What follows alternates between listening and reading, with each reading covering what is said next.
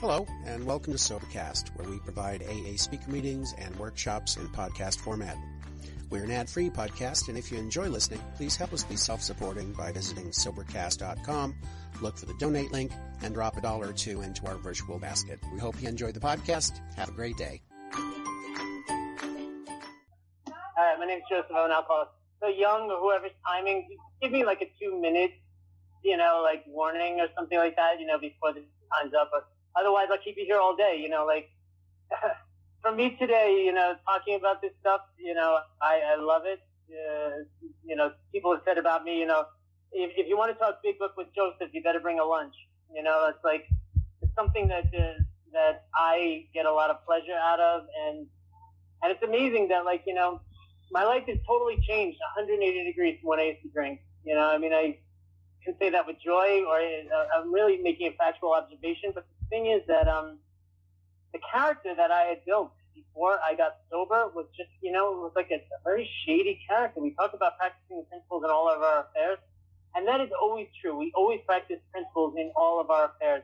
The question is, what principles are we practicing? And, the fact of the matter is that I decided to take on the principles of Alcoholics Anonymous, which are enumerated, and it's been talked about in a grapevine by the way, give me a thumbs up, Young, if you're getting me clear audio-wise, because I'm on a headset. Okay, fine. Sometimes with this headset, it picks up all the stuff I don't want to be transmitted. I don't know, go figure. But today it's working. So the principles that I practice today in all my affairs, having achieved the 12 step, and I'm skipping around, but I'll try and make like a more linear talk of this. But the principles, when it says in the 12 step, having had a spiritual awakening as the result of these steps, the intended result, not as a result, but as the result, the intended result. So anybody who's doing this work, what you're getting yourself into is catalyze a spiritual experience that is the intended result of the 12 steps, right? And then to practice these principles in all our affairs. So anybody who's inquisitive, their hand should shoot up and say, well, what principles are you talking about, right? That's what we should do, especially as alcoholics, because we don't want to do anything until you tell us the whole story. So you should ask, what principles are you talking about, right? So they are, as enumerated, going along with the steps: honesty, hope, faith, courage, integrity, willingness, humility, love, discipline, perseverance, awareness, and service. Okay, so those are the principles that I try and practice in my life today. But the principles that I practiced before I got sober were the exact opposite. Where today I practice honesty, there I had dishonesty. You could ask me what I had for breakfast, and I would just lie to you. I would tell you I had scones when in reality I had cereal. And I don't even know why. I would just lie about everything. I had despair, I had fear, I had lack of courage. If that's what you're experiencing, if those are the things that you're experiencing, if you are experiencing anxiety, if you're experiencing fear, if you're experiencing lack of trust in yourself and your fellows, then a drink is going to seem like a good idea. The only thing you got between you and a drink is willpower. That's the way it works. So what I've discovered is that what I needed to do was to remove that emotional pressure, to somehow remove my anxiety, to somehow remove my fear, to somehow address, the elements of my life that was pushing me toward the drink. That's the whole thing, as far as like Alcoholics Anonymous goes, is like the 12 steps are going to work on those 3 key relationships that all human beings suffer with. Hey, you ready? Relationship with myself, relationship with God, relationship with my fellows. Those are the 3 relationships that all human beings suffer with, right? And 7.5 billion people on the planet, 99.9% of the human population is doing nothing about this. I mean, there are some people that are, on Tony Robbins seminars or in relationship counseling or whatever it is, but as a people, as a culture, nobody's really doing it. I get to log on in these meetings, and I get to talk about my fears. I get to talk about I'm struggling. I've established a set of a God squad. Young is on this call. Rachel's on this call. I got my friend Nikki in Toronto. There are other people that I talk to on a daily basis. Because the fact of the matter is, you spin the wheel of misfortune. Something bad is going to happen today, tomorrow, the next day. And what are you going to do? If you don't have somebody to call and work it out, then a drink is going to seem like a good idea. A drink, a drug, a pill, And then we put away the hard drugs, right? And now we go to this stuff that nobody no cops looking for me because I'm watching season 5 of The Crown all night, right? But the fact of the matter is, it's not healthy, right? It's not healthy when you stay up till 4 o'clock in the morning and get your Netflix on. It's not healthy when you're eating like a pig, because you don't want to take a look at yourself. It's not healthy, I had a friend of mine called me up and he said, you know what, somebody that he deals with in his business is struggling with a gaming addiction. Right? I've never heard of such a thing. He says that the guy might have to get sent to detox because he can't stop gaming. Right? These are the things that we're confronted with in the world we're in. We are so ill of being able to deal with ourselves, those 3 key relationships. And those are dealt with in the 12 steps, right? The first 3 steps are going to realign me with God. The 4th, 5th, 6th, and 7th are going to realign me with myself, right? And then you got 8 and 9. I'm gonna start making amends to people. And just think how miraculous it is. Sorry, I'm on my phone and I only got 2 hands, so I had an itch. Think of how it is in Alcoholics Anonymous, right? I don't know if anybody watched the Johnny Depp trial or with Amber Heard or whatever it was. Okay, fine. All it is like all over the internet and this and that, right? Here are people like slugging it out, lying about each other, this and that, whatever. Here it is in Alcoholics Anonymous. We go back to people that we've harmed, and they might not even know it. And we go back and we say, hey, you know what? I harmed you. How can I make it right? Like, how amazing is that? You got people, that are caught on tape, putting a bullet in another person's head and walk into court and say it wasn't me, right? These are the people that aren't in Alcoholics Anonymous. These are people that are not doing, trying to clean up themselves. Here we are with, I can't live with myself if I'm not doing the work, and the work is making apologies. The work is taking a look at myself. The work is taking a look at, page 86. You guys aren't aware. Before we go to sleep at night, there's a whole list there. Some things that you can take a look at. Were we honest today? Were we fearful? Things to watch out for. Do we owe an apology? Right? And when I look at myself and do these things, I feel better about myself. I'd really like to say that when I wake up, I jump out of bed today. The way I used to be, and you guys might identify with this depending on where you are with your sobriety, the way I used to be, I used to get out of bed all hungover, right? I used to pull crumpled singles out of my pocket. I used to have to go and look for my car. And then when I found my car, check it to make sure it didn't have blood anywhere on it. That's the kind of life I led. I was always trying to stay one step ahead of the police, one step ahead of the bill collectors, one step ahead of my girlfriend. And now I can look at the world, and stand up to it and say, here I am. I have authenticity today. That's what I got from the 5th step, sense of authenticity. I was able to sit in front of another human being, tell them the things that I've done in my life, and they didn't reject me. Just think how amazing that is. You can't buy that for $100,000. And I've been on the other side of the 5th step. Any of you that are considering, sponsorship, go be a sponsor. You get to sit in that chair on the other side of it. You get to heal humanity one human being at a time.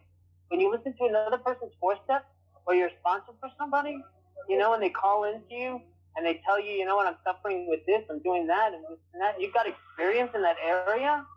That's amazing. It's amazing stuff. I have a job. I put in 50 hours a week on that. But my real job is that I work for God. And I don't say that with shame. I don't say that with fear. And there are other people on this call who feel the same way about me. We work for God, And it just so happens I get paid through a series of checking accounts or whatever that funnel down for me through my boss or whatever. But the reality is I work for God. And it says, I always talk about this, and I'm trying to make sort of a linear, I hope this all hangs together, but I'm just trying to talk about how I view sobriety in the day that I'm in, so I hope you guys are getting something. But I look on page 63 and I have my employment contract right there. When we sincerely took such a position, all sorts of remarkable things followed. We had a new employer, right? I have a new employer. I'm not working for myself no more. Why? You want to hear the biggest reason? Because it didn't work. I didn't accomplish anything that I wanted to. I was good at getting girls and terrible at keeping them. I could get jobs and couldn't last more than a month. I couldn't do anything right. And I always had the I'm sorry. That's how it was when I was working for myself. Now I have a new employer today, right? He gives me direction. He tells me the things that I need to do, right? It says, being all-powerful, he provided what we needed. How amazing is that, right? Being all-powerful, he provided what we needed. That's amazing. That's all I get. That's all I need to hear, right? But there's a little bit more to that sentence. It says, if we kept close to him and performed his work well. Okay, I can try and do that. If we kept close to him, that's prayer and meditation. I connect with him and performed his work well. And I'm on this call right now. I'm on the Zoom call. This is me performing his work to the best of my ability. I took a call from my sponsor today. From my sponsee today. That's me performing his work. I delivered, I went and purchased whatever. I gave food to this homeless girl. Well, actually, technically, she had a home, but I don't know, jobless girl. Because I saw a post on Facebook of a friend of mine who said that this girl has no food. Could I go and do it? I said, okay, fine. I can spend about $25 and I can go and deliver it to this girl. That's how I roll today. I don't do it for praise. I don't do it for accolades. And the reality is I don't do it specifically so I can stay sober. I do it so that I can serve God and feel good about how I live. The ancillary benefit is that I stay sober. That's the thing, is that, like, if I were to just chase sobriety, that's willpower at work. Just chasing it, saying I'm not going to drink, I'm not going to drink, I'm not going to drink. The reason why that doesn't work is because someday you're going to lose your job on the same day your dog dies, right? When you play a country song backwards, your dog comes back, like the girlfriend comes back, your house, doesn't burn down, right? Someday the country song's gonna come into my life, and bad things are gonna happen, and the willpower is gonna go away, and I'm gonna say, you know what? Maybe a drink is okay today. Maybe a drink is okay. And the thing is, I have to man up for that. It says on page 24, you got this thing that you really, and if you're not into this book, by the way, get into this book, man. This is your life. This is the whole thing. It's a diet book. It's a math book. It's a book about living a good life. But it says the fact is that most alcoholics, for reasons yet obscure, have lost the power of choice in drink. Our so-called willpower becomes practically non-existent. So if you're counting on willpower, you got this sentence to tell you it's not going to work. We are unable at certain times to bring into our consciousness the sufficient force, the memory of suffering and humiliation of even a week or a month ago. We were without defense against the first drink. And that's how it is today. It's been a long, long time since I put a drink to my lips, okay? But the fact of the matter is, I could just as easily, relapse today if I don't have a spiritual program. You know what I mean? If I'm not working with others, I listen when people come back to the fellowship. You got your relapses. The weather's real nice now, right? This is a time when people love to relapse. The weather's real nice. Our thoughts turn to spring. Love is in the air, right? Love is in the air. Okay? But the fact of the matter is, things might go south tomorrow, right? You get all these relapses, and you ask them. You say, what happened? Well, I wasn't going to meetings, I wasn't working with others, and I wasn't being honest, right? Those are basically the three things that you're going to hear, right? So I know that if I'm not doing those things, then I'm setting myself up for a relapse. And I put enough time between me and a drink. I could be put in the old timers category or whatever. The last thing I want to be in this program is an old timer. Right? I want to be the guy who's like hitting it out of the park as a newcomer. The guy with 24 hours. The guy with a week. That's like nailing his meetings. He's going to 3 meetings a day. He's cleaning up the ashtrays. He's doing this. He's doing that. He's doing whatever. I want that fire. I don't want to be the guy who sits in the back of the room and judges everybody and says, you know what, that guy misquoted the big book. That guy did this. That guy did that. No, I don't want to be that guy. And the thing is that I hang around with people who aren't like that either. Young and I have a call a week, that we talk about stuff like this, how we've been gifted, the ability to transmit this to the next generation. It's a gift, and we also say to ourselves how it's not that common in the rooms of Alcoholics Anonymous. Not a lot of people are talking about this. Not a lot of people are telling you to get into the book, and I'll tell you something about my book, right? You see how it's like falling apart. So they say, if your big book is falling apart, probably your life isn't, right? That's what I want to hear. Because I'm checking in my book. I'm quoting stuff. I'm reading to people. My sponsors are calling me. I'm saying, let's look at the book. What does the book have to say about it? So my sponsors aren't calling me to ask for my opinion or because I'm a bright guy. Who cares? They can find just another bright guy to reverse my opinion. But when I get them into the book, that's when we bring God into it. That's when we got truth. That's when we got a fellowship. That's when we got 87 years of experience. Alcoholics Anonymous just did 87 years. right? And why is it that it's marked from June 10th, 1935? Right? Bill got sober in December of 34. Why is it June 10th, 1935? Because that's when Bill transmitted it to Bob. That was when Bill stayed sober. Bob stayed sober for the first day. He had his last drink. That's when we proved that there's a fellowship where we could transmit from one human being to another the ability to stay sober one day at a time through a methodology that they wrote down on paper and they created in the form of the 12 steps. And I mean, think about it. Just let's just let our hair down for a second and just think about this fellowship, okay? Right? Bill wrote a book, okay? He was a stockbroker. He was not a literature major, right? He wasn't an author. He wrote a book which has sold 40 million copies. And when did he do it? At 4 years sober, right? Young got 4 years sober. Young, where's your book? Did you write a book? Young didn't write a book. People, I got more time than that. I didn't write a book. Bill wrote it with 4 years sober. He wrote a book that wrote 40 million copies that remain almost entirely unchanged. That's miraculous. I'm holding on to a miracle here, right? Why not look at it that way? The more I like to look at my life as being miraculous, the more it becomes miraculous. The more I like to make connections with people and people come into my life, and I'm so surprised about that. I'll say something to somebody and they'll be like, I was just thinking that. It's just like it's a joy, Then you have on the other side of the coin the curmudgeon people, where everything is about paying taxes and dying and having the right kind of marble in your foyer, and having dinner parties. And I used to, before I came to Israel, right? I lived in Beverly Hills. I'll tell you something interesting fact about Beverly Hills. There's 7 times more suicides in Beverly Hills than there is on Skid Row. Okay, how come? Why are people committing suicide left and right in Beverly Hills? Because their insides don't match their outsides, right? They're just waiting for somebody to out them and to just, for it all to fall apart. And to say your life isn't as beautiful as you think it is. That your kids don't love you, that your wife doesn't love you, that somebody's having an affair, that everybody's like all nervous, that you're driving a Mercedes, while the neighbor next to you is driving a Lamborghini, right? And then you got a guy down the street who's driving a Tesla. Everything's about competing. I don't want to live in that world. I want to live in a spiritual world. I entered into the fourth dimension of existence, right?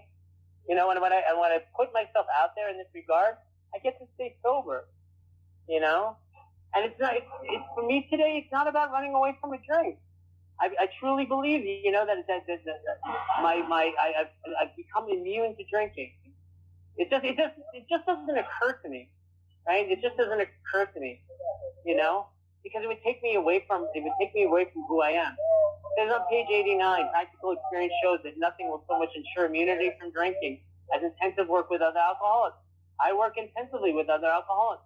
That does not mean clicking a Zoom link. I don't care how many Zoom meetings you go to a day. If you're not intensively working with other alcoholics, you're at risk, I read something the other day in step 1 on the 12 and 12. So the big book was it was published in 1939. It was written in 1938. It came out in 1939. And it was designed to be our basic textbook. In 1952, Bill Wilson went around the country and he found that people didn't really have a handle on the steps and the traditions. So he wrote the 12 and 12. Okay, which outlined the 12 steps and the 12 traditions in a more authoritative format, right? And within step 1, you can read some beautiful stuff. He was really a poet, this Bill Wilson. I don't know where he got it from. God was working through him. I'll tell you. We know that little good can come to any alcoholic unless he is first accepting his devastating weakness and all its consequences, right? And the consequences aren't that I drank and fell down. The consequences are not that I cheated on my girlfriend. Those aren't the consequences. The consequences are that my thinking isn't right today, right? It's been a long time since I put a drink to my lips, but the thing is, my thinking just ain't right sometimes, especially in areas of money and romance.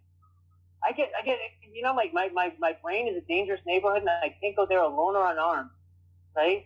Until he so humbles himself to sobriety, then he will be precarious. Precarious means being perched on the side of a cliff. I don't want to have precarious sobriety. I have to humble myself. How do I humble myself? I humble myself by running up to another alcoholic and saying, you know what, here's what I'm planning on doing, right? I don't know if anybody has gone and done that, but you see just how ridiculous some of the things that we've got in our head, when it comes out of our mouth. In sobriety, okay, I'll tell you, just so that we know we're in the right place. In sobriety, I was freaking out about having to do a PowerPoint presentation to a client group that was coming to use our services.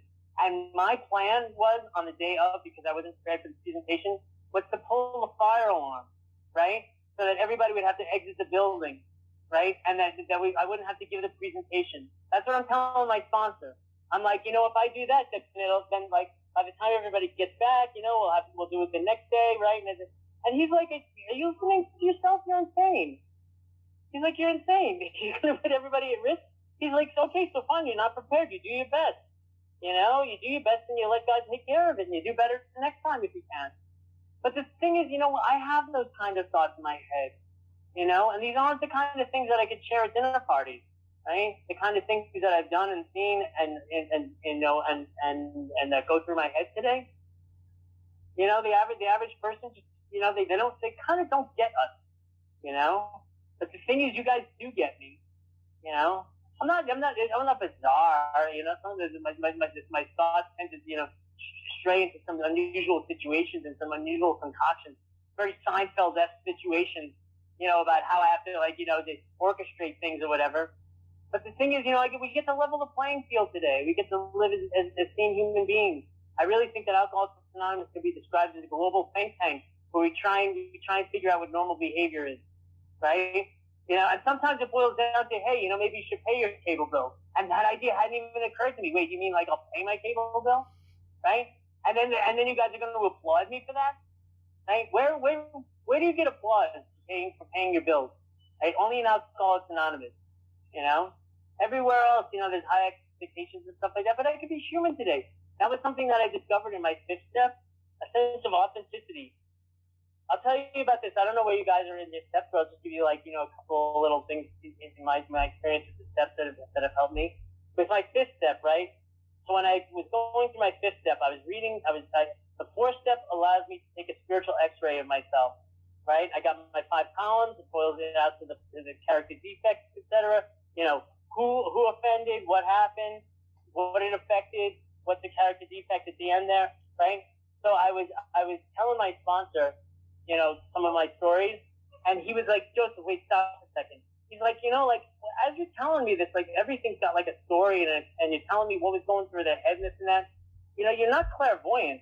You don't know what was going through their head or what their agenda was or whatever, if you are clairvoyant, tell me what the winning lottery numbers are going to be, but you're not, Joseph. He said, you're suffering from self-delusion. And then he said these crazy words to me, which in sobriety you guys might agree with. He said, Joseph, you spend most of your day reacting to a world that does not exist. And that hit me in the head like a sledgehammer. Joseph, you spend most of your day reacting to a world that does not exist. And that's the thing. That was me in sobriety. Because if Young passed me in the hallway this morning and didn't say hello, I say to myself, he's mad at me. He's pissed. What's wrong with Young? Or somebody doesn't say thank you for me driving to the airport or something like that. I'm all bent out of shape. Why can't I just live in a world where I can be of service, and live and let live? That's one of our watchwords. Live and let live. Easy does it. First things first. I don't have to get into everybody's business. My first sponsor had told me, he said, Joseph, there are 3 kinds of business, right? There's my business, your business, and God's business. And I spend a lot of time working on the 2 I can do nothing about.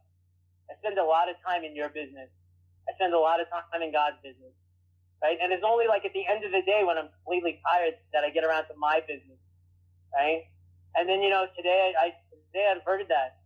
Today I said to myself, I'm going to take care of my business. I'm going to make my apologies. I'm going to take care of my relationship. I'm going to wake up. I'm going to take care of my prayer and meditation. The things that keep me healthy, sane, and sober. It says on page 133, it says, we are absolutely certain that God wants us to be happy, joyous, and free. Thanks, Young. It says we are absolutely certain that God wants us to be happy, joyous, and free, right? And that means if anybody on this call is not happy, joyous, and free, you're doing it wrong. I'm sorry to tell you, And that's just the way it is. And it is for me also. If I'm not happy, joyous, and free, if I got some anxiety going on, I got some fear going on, I'm not doing it right. I'm not doing this right. I gotta recalibrate. I gotta ask somebody else in this program, hey, what do I deal with anxiety? How do I deal with this fear? You know? And when I drill down and I really like uncover stuff, and I'm good at doing this with my sponsees, because like my sponsees, right? I tell them, you know, I said, I know you were going to lie to me 2 weeks before I met you. And it's like, you know, who do you think you're talking to? Right? My sponsees come and try and tell me these stories about how things unfolded, and I start asking questions, and then they're like, you know, they realize that like, you know, they're talking to somebody who knows, you know, what's going on. And the thing is, you know, my sponsor's like that with me. He uncovers stuff, you know, he gets my spiritual disease, and then we can do something about that. Thank God that a lot of my problems, you know, it says in the big book that my problems were my problems were my making. Thank God. Why is that a good thing? Because I can do something about it then. If my problems were of your making, then I can't do anything about that. But if my problems are of my own making, I can stop creating wreckage. I can stop creating drama. Today I have a rule. Unless I am asked directly, I don't offer advice. Okay? That right there will save you 3 hours a day. Okay? Just trust me on that. You know, like, because we're always jumping in and like telling people, you know, you should do this, you should do that, you should do the other thing. You know, you should eat at this restaurant, you shouldn't go there, you should lose some weight, you should change your hairstyle. Right? Nobody asked me. Right? When I'm asked directly, that's God's way of saying, hey, Joseph, I want you involved here, pick them in and get in the game. You know? When I get incoming calls from people and, you know, asking me for help with to be of service and stuff like that, that I respond to because I know it's coming from God, even though it's coming through my phone. It's the problems where I try and get involved because I'm finding I want to before I head off, I want to tell you 2 great acronyms that I discovered. Al-anon, right? My Al-anon friends, they told me about this thing. WAIT, WAIT. Why am I talking? Ask yourself that sometimes. Why am I talking? Why am I talking here? Is it because I'm trying to earn their friendship? Am I trying to like like keep things like keep away from a core issue, keep away from the elephant in the room? Why am I talking here? You know, you ever ask yourself that? I can see that like a lot of the energy that I'm expending in the day is for just reasons about people pleasing or because I'm in fear about something. You know? And another acronym that I found, how do you know whose team you're on today? Are you serving yourself or are you serving God? Write down TAEM. How do you spend your time? How do you spend your energy? How do you spend your attention? How do you spend your money?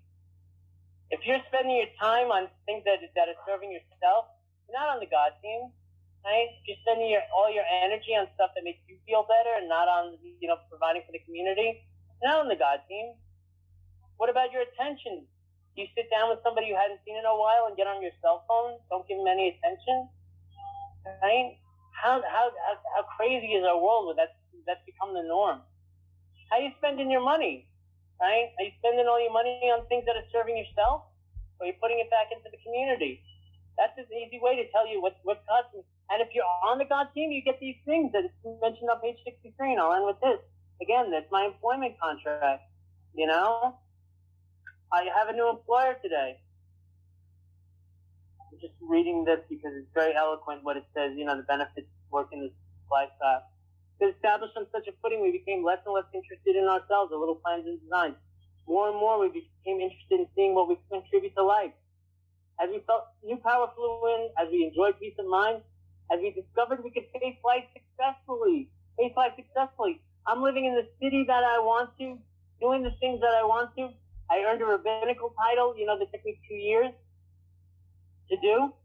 Okay, I'm living the dream right now. Because of this program. Because of this program. It wasn't that I'm, you know, such a great guy and God gifted it to me. As we became conscious of His presence, we began to lose our fear of today, tomorrow, the year after. We were reborn. Right? We were reborn. And just by straight logic, when something's reborn, that means something has to die.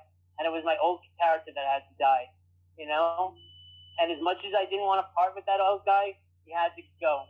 He had to go because I had to be this guy today. I had to be the guy that shows up on time. I had to be the guy that like can answer the world. I had to be the guy that like, you know, offers positive energy into the world, not the guy that was like sucking everything out. And I'm proud of that today. God made that possible. And I discovered running with you guys is the best life that I've ever lived. Some of my best friends, are in Alcoholics Anonymous, are in the room, And I get to hear the stories. I get to hear your success stories. It really makes my heart sing. It's an honor and a privilege to walk among you, and I'm eager to hear what you guys have to say today. Thanks for letting me share.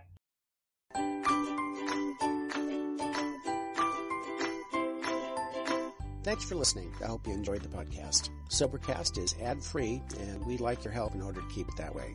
So if you'd like to help us be self-supporting by pledging $1 or $2 a month, visit Sobercast.com and look for the donate links. Thank you very much.